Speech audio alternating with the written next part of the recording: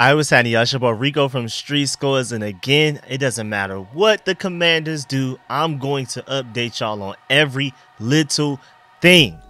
And the Washington Commanders, well, technically they did it yesterday, but all of the Bobby Wagner stuff, and I ended up busy. But now I'm finally getting to this video. The Washington Commanders have signed all-pro special teamer Jeremy Reaves, one of only two 2023 Washington Commanders players that are now 2024 free agents that were re-signed.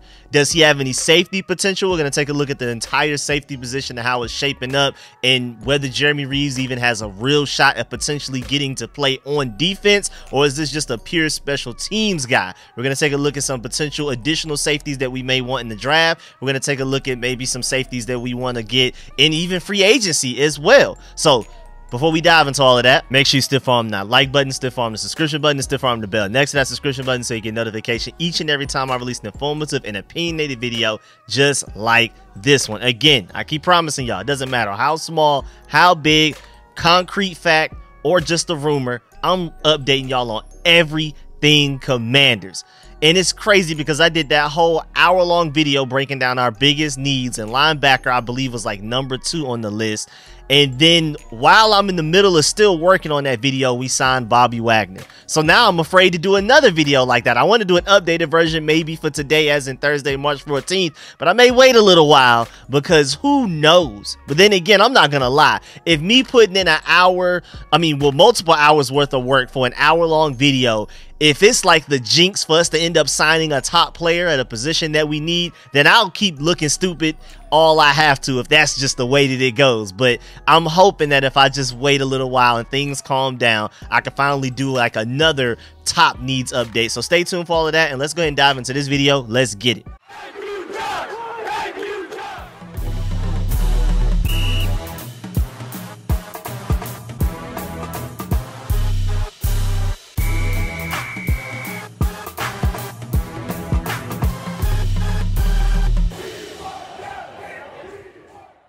So first off, shouts out my boy Reggie T for the big time donation. He said, thank you for keeping me posted. And hey, man, I appreciate you more. I appreciate you more than you probably appreciate me, man. I really mean that.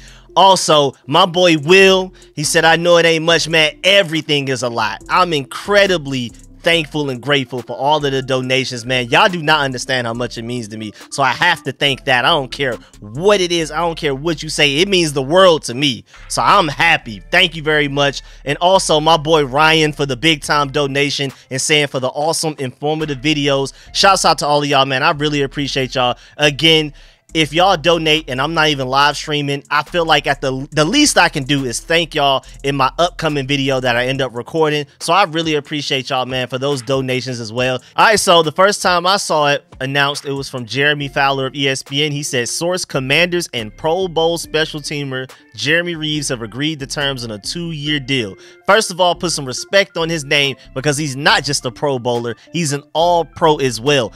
First team All-Pro. As a matter of fact, Jeremy Fowler, get it together, man. You slipping. Also, the 2-year deal, I love the fact that it's 2 years. This is not just a 1 year and then he has to worry about coming back from injury and things like that. I believe he already said that he's fully healthy, but still, instead of just coming here to work for 1 year, that at least gives him 2 years to learn under Larry Izzo to potentially get the best out of him before they have to talk contracts again. Because I am worried about with a new special teams coordinator, a lot of changes in this entire organization top to bottom, that maybe Jeremy Reaves, again, especially coming off of a season-ending injury, may not be like at his best until maybe sometime in the middle of year 1 of his contract or whatever. And I want him to, I'm happy that he's at least getting a second year of he'll be around to prove what he's worth and potentially get that next contract. But I just want to point out the fact that the no 2023 Commanders have been re-signed streak is over. Anybody that was like a 2023 Commander that is now a 2024 unrestricted free agent. Up until the point that we signed Jeremy Reaves, we had signed none of those guys. We went like 12 or 13 straight signings of guys from the outside, and then Jeremy Reaves was the first of only 2 guys that we re-signed from the 2023 Commanders roster. But John Com reported after the signing, was announced that Jeremy Reaves was one of the very few Commanders that were 2024 unrestricted free agents that were expected to return to Washington. So whatever he's heard from being plugged into the organization, he said that basically this Jeremy Reaves thing was kind of expected. It was on the way. It just took some time. And I don't know if people noticed this, but Jeremy Reaves and Jamison Crowder are not Rivera guys. So these aren't even Rivera guys that have been re-signed so far.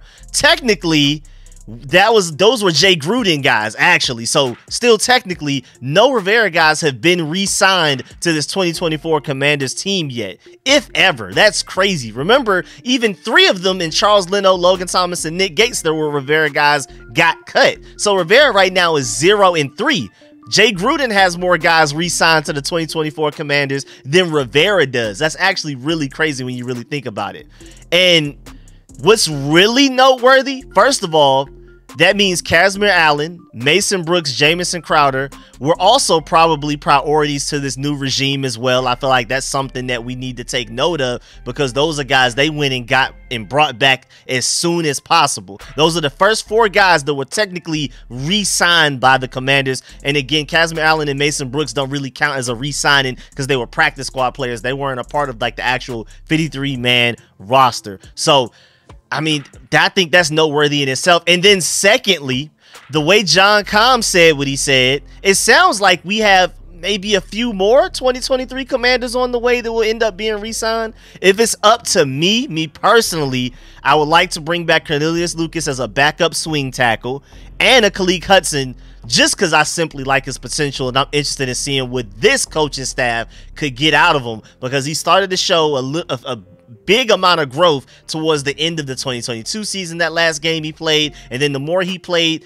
towards the second half and the end of this past 2023 season, he started to get better and better as well. I'm curious to see what this coaching staff can get out of him, especially as like a coverage linebacker type of guy and a guy that you send at the quarterback with some talent to him. So I'd be interested in that. And Cornelius Lucas wise, I feel like that would be really important, because first of all, we just need a backup swing tackle. I feel like every roster in the NFL should have a guy like that. But also, if we're potentially looking to sign like a top tier tackle, all of those guys have injury histories. If we're talking about Tyron Smith, David Bakhtiari, or Trent Brown, either of those guys all have injury histories. So it would be nice to have a dependable guy that you know can go in there and start at tackle for you, maybe a game or two if they have to, because those other elite potential blockers that are available right now that we may try to go get are fairly injury prone. Also, going back to Jeremy Reaves, I'm really excited about this man. He's only 27. He was named first team All-Pro just back in 2022. In 2023, he tore his ACL in week 5. That was last season. So that's probably the only reason he wasn't All-Pro again. And he's had 6 seasons, all with the Washington Commanders, undrafted. Well, technically with the Washington Redskins, then the football team, then the Commanders. He's been around that long. He's been on and off the team, practice squad, all of that type of stuff. He was technically originally signed to the Eagles as a practice squad player, but before that offseason even ended, we ended up picking him up from the Eagles. So they didn't even have like a full offseason with him, even though they were technically the first team to sign him out of college, out of, I believe, South Alabama. But either way, I do want to point out these things. Shouts out to Nicky Javala, because, man, this guy's story is very interesting, man. Undrafted, cut multiple times, bounced on and off the practice squad, finally made the 53-man roster in 2022, earns first team All-Pro and Pro Bowl in that season. Stop playing with him, man. Also, shouts out to Ben Standig for this update, because he tweeted, it took a minute to wrap up negotiations with the 2022 Pro Bowl special teamer. Again, All-Pro. Why are we forgetting that, man?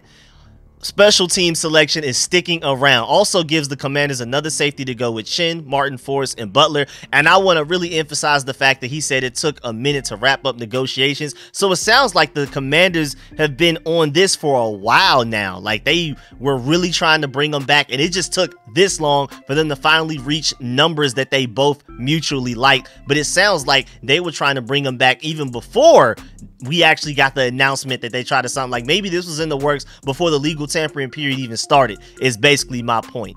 Also, shouts out to John Comm for bringing this up. It's quite amazing for a player to survive 3 coaching regimes, Jay Gruden, Ron Rivera, and now Dan Quinn under Adam Peters, while with one organization. I mean, that is weird though. It's easier for guys to go from one team to another than for them to stay on the same team with entire regime changes, particularly when he was considered an undersized safety who spent a lot of time on the practice squad. That's what Reaves has done. Rare. And I completely agree with John Com right there. Big props to him.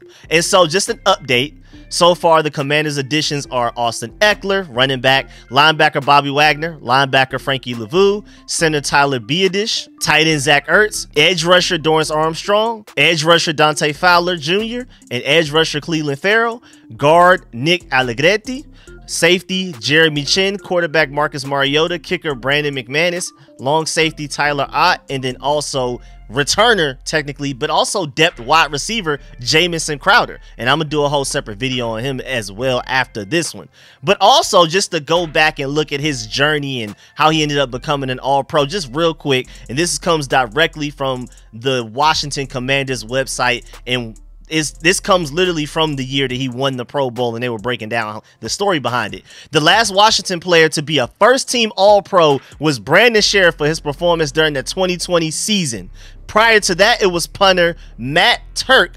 He was the last player to be named to the first-team All-Pro, and for the Washington anything, Redskins, whatever, since 1996 up until the point that it was Brandon Sheriff, which was 2020, up until the point that it was Jeremy Reaves in 2022. And I want you to notice that 2 of those 3 guys are special teamers. You know, I love Jeremy Reaves, and I appreciate Matt Turk for what he did for us, but hey, man, Brandon Sheriff is the only guy since at furthest back, at the very soonest, 1996, to be a non-special teamer to make the first team All-Pro for the Burgundy and Gold. And we gotta turn that around. Please, Adam Peters, Dan Quinn, Eugene Shin, and all of those guys, please come and change that situation for us.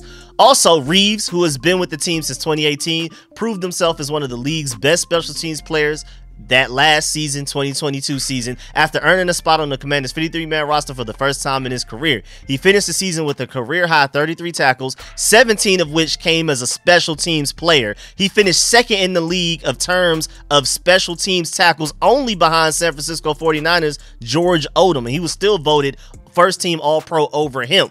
Reaves' story has continued to grow since earning a spot on the active roster in September. He was voted to his first Pro Bowl as a primary special teams player in December, and then he was, after that, voted first team All-Pro in the NFLPA's version of the accolade. At the time of his Pro Bowl selection, Reaves led the league in special teams tackles and led a punt return coverage unit that ranked 4th in the NFL that season. I don't know what happened after that. I mean, I know Jeremy Reaves got hurt in 2023, but our special teams were bad last year.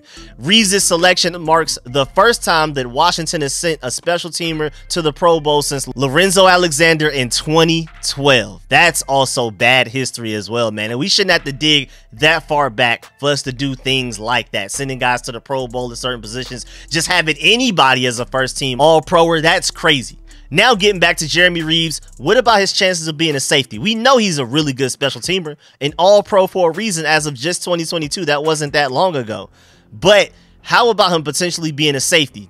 Well, if you want to go back to his 2020 year where he had the highest safety grade he's ever had in his career, he had an 81.2 overall grade, a 68.1 run defense grade, a 83.3 pass rush grade, and a 76.9 coverage grade. That's insane, man. Those were like elite top 15 safeties in the NFL grades right there. But that was back in 2020. That was when he had to come into the rotation due to injuries, and the Commander season was pretty much over. So they were like, hey man, let's just might as well throw him out there. That boy was out there for 96 run defense snaps, 4 pass rushing snaps, and 163 coverage snaps. That's not a lot of snaps overall, but that's probably, I believe, the most he's ever had in a season in his career outside of special teams. That man had 18 solo tackles, 8 assisted, 4 stops, 1 sack, and only 2 missed tackles, along with an interception. He had a passer rating allowed of 38.2. So my point is, if you could potentially get 2020 safety version of Jeremy Reaves out of him again and put him in situations to win like that,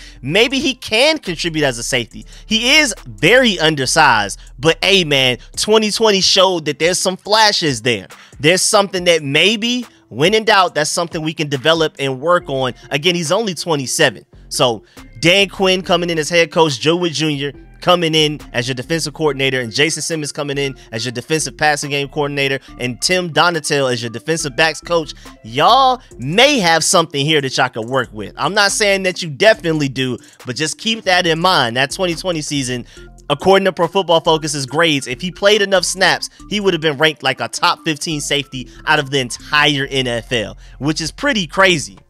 But when you're looking at the Commanders roster, you already have Jeremy Chinn, who is going to play more like an in-the-box role, kind of like a hybrid linebacker. Then you also have Percy Butler, and then you have Derek Forrest. And then that's the end of the list right there for safeties. And then you throw Jeremy Reaves in there as the fourth guy, kind of technically the third, because again, Jeremy Chinn is going to be somewhat of like a strong safety, hybrid linebacker playing the star position, or most of y'all know it as like the Buffalo nickel that Ron Rivera, you know, he brought that name over, and even Joe Wood Jr. reiterated that. He used the word Buffalo nickel in his press conference, and even though his press conference was like perfect top to bottom, that was the one thing that scared a couple of people. But that position is alive and well on this team. So Jeremy Chinn, my fault, technically a safety, but he won't play at like a safety that much. So technically we only have like 3 real safeties on the team, to be completely honest. So is it actually possible for him to actually be a part of the real safety rotation in a game, or is he just a pure special teamer?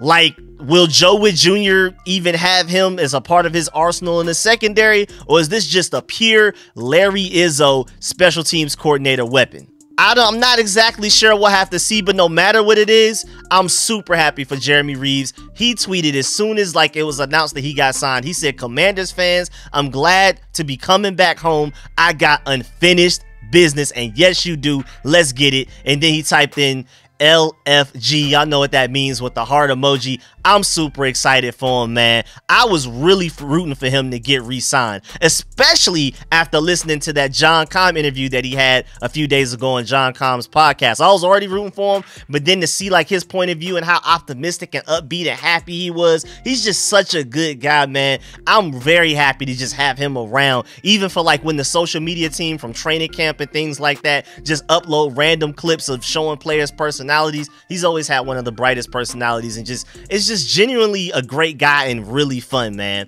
But at the end of the day, as far as him playing safety on defense, even with everything that I provided to you, I just want to let you know that I doubt it, and I think they're still going to attack safety somewhere this offseason. Like, first of all, signing Justin Simmons is not necessarily very likely, but it's also not fully ruled out. Especially again, since Jeremy Chinn is going to play most of his role somewhere around the line of scrimmage like a hybrid linebacker. So we do technically still need safety a little bit. And also, with 9 picks in the draft, I wouldn't be surprised if we use one of those middle ones on a talented safety as well. So if you're talking about free agency wise, you have Jamal Adams out there. I already mentioned Justin Simmons and why he would be a perfect fit for what this defense needs right now. Because are you willing to put your trust in Percy Butler and Derek Forrest and those guys? I mean, technically you have Quan Martin, but I see him as like a slot corner. I mean, I guess he can move into like a permanent strong safety role, I guess. So technically you do have 4 safeties even outside of Jeremy Chinn, including Jeremy Reaves, but he's gonna be so versatile. It's kind of hard to, just like it's hard for me to consider Jeremy Chinn a safety, it's kind of hard for me to do that for Quan Martin. But of course, we just got to see what's going to happen once Dan Quinn and Joe Wood Jr. get their hands on these guys, because maybe Quan Martin does just become a permanent strong safety. I was thinking that Quan Martin would be more like a star position, more around the line of scrimmage type of thing, just like how Cameron Curl was a couple of years ago. I see his career trajectory potentially ending up being something like Cameron Curl, where again, like a couple of years ago, around the line of scrimmage, and then this past season, Cameron Curl was more so primarily just like a pure strong safety and was definitely further back away from the line of scrimmage more often than he ever was his previous years with the Commanders since we drafted him. I could see Quan Martin potentially ending up in a situation like that, especially now that we brought in Jeremy Chinn. Without Jeremy Chinn, I would have assumed that he would have been doing what Jeremy Chinn is probably going to end up doing, but now that Jeremy Chinn's here, I'm expecting him to take over that star position. Maybe Quan Martin moves to strong safety, but again, I'm not 100% sure. So those are 2 question marks right there. Then you have 2 guys that we know for a fact are safeties in Derek Forrest and Percy Butler. And even though both of those guys are pretty versatile, I see them as more free safeties, rangy free safeties, if anything. And then you also have Jeremy Reaves back there. But again, going back to free agency, you have Jamal Adams, Justin Simmons, Buda Baker, Eddie Jackson, Quandre Diggs, Micah Hyde, Tracy Walker, Marcus Maye, Von Bell, Jaron Kearse, ex-Cowboys, even though I doubt they bring him, because the exact role that they would have brought him here to do, it would have been the Jeremy Chin role that he's getting, the role that I thought Quan Martin was originally getting. Kind of the same thing with Jamal Adams, who's already injury prone. He would have been that same role as well. But there's some guys that fill in the need, most notably like a Justin Simmons, for exactly what I feel like we're missing in the secondary potentially, unless you fully believe that Quan Martin is ready to step up, and then you believe in Derek Forrest or Percy Butler to start at free safety for you. If not, then maybe we need to look in free agency, maybe a Justin Simmons, or maybe even the draft. And then draft-wise, some would argue that there isn't a single safety worth even going in the first round. But there's still some pretty good safety talent in this draft. You have Tyler Nubin, who, if you're looking at NFL Draft Buzz, people are projecting him average-wise, if you're taking into account like all of the different big boards around the internet like Draft Network and NFL Draft Buzz themselves and Pro Football Focus, ESPN, Bleacher Report, anywhere you can look, he has like the average of where those guys are ranked based on all of those big boards combined. Tyler Nubin, the highest rated safety, is projected to go 44th in the draft, potentially 44.7 when you do the actual averages, but that basically adds up to the 44th or 45th pick, which is in the second round. Then Javon Bullard, my Georgia Bulldog, technically arguably the second best safety, 55.9 rank. And then they have Cameron Kitchens above Javon Bullard, but especially according to average rank. But NFL Draft Buzz actually likes Javon Bullard more than Cameron Kitchens. But either way, he's projected to be a 50th pick technically at big board wise. Then you have Jayden Hicks, 70th. Kalen Bullock, 67th. I mean, Renardo Green, 79th. Cole Bishop, 83rd. James Williams from Miami, 104th. I mean, there's a lot of options out there, but none of these guys are projected to go in the first round. And Tyler Nubin, who's projected to potentially go the highest, will not potentially even get picked to like the 44th pick, is what it's looking like. So we can probably snag a pretty good safety sometime in the draft is my main point. But just back to Jeremy Reaves, I do want to point out the fact that he's an all-pro for a reason, and at the end of the day, they're going to ask him to do that, and I'm expecting him to do it at a very high level, whether he gets a chance to play safety or not. He's here to be a special teamer. That's why we signed him on a 2-year contract. Larry Izzo probably loves this guy. He's probably super excited about getting him. He brought in his own long snapper. He brought in his own kicker. But you notice that Larry Izzo made sure he brought back Jeremy Reaves from the old regime and Jamison Crowder, which again I'll talk about in another video. But that speaks loudly, the fact that he brought in outside guys for those things, but wanted to bring back Jeremy Reaves to do that. So I think that's a big enough compliment in itself. Again, whether he gets a chance to play safety or not for Joe Witt Jr., I know he's going to ball out for Larry Izzo at the end of the day. But yeah, man, that's the end of this video. Please get in the comment section. Let me know how you feel about everything discussed in this video. Please stiff arm that like button, stiff arm the subscription button, stiff arm the bell next to that subscription button so you get notification each and every time I release an informative and opinionated video just like this one. I know it is a special teams video, so I know most people won't be excited about it. I know most people will not care, but I did want to make sure that I got this done because again, I promised y'all I'm gonna do videos on everybody we sign, so I don't care what's going on. I'm definitely going to make sure I let y'all know. And of course, shouts out, I can't believe I waited this long to remember to shout out the Cash Apps. I'm probably just gonna have to edit it towards the beginning of the video like I did the other time. So first off, shouts out my boy Reggie T for the big time donation. He said, thank you for keeping me posted. And hey, man, I appreciate you more. I appreciate you more than you probably appreciate me, man. I really mean that.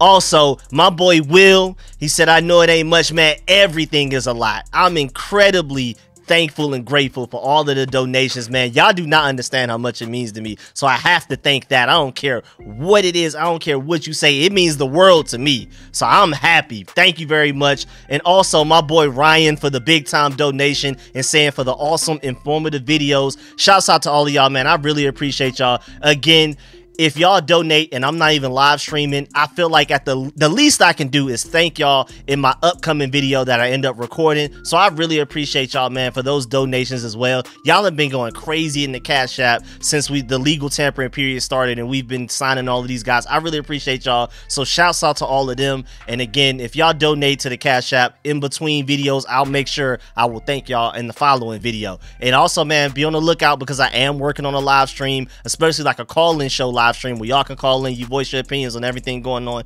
It may be Sunday. Stay tuned. That's kind of like a loose idea right now, and I want to make sure I can confirm that day and a certain time for that day. So stay tuned for the call-in show live stream so we can wrap up everything the Commanders have done so far this offseason. Everybody we've cut, everybody we've signed, everybody we've re-signed, all of that type of stuff. And then, of course, man, I really appreciate y'all again, man. Make sure you leave a like on the way out. I'd really appreciate it. And let me know how you feel about us bringing back Jeremy Reaves. Are you as happy as I am? Or is this just like news that you don't care about just simply because it's a special teamer? Let me know all of that, man. I'm going to catch y'all later. I appreciate y'all. I'm out.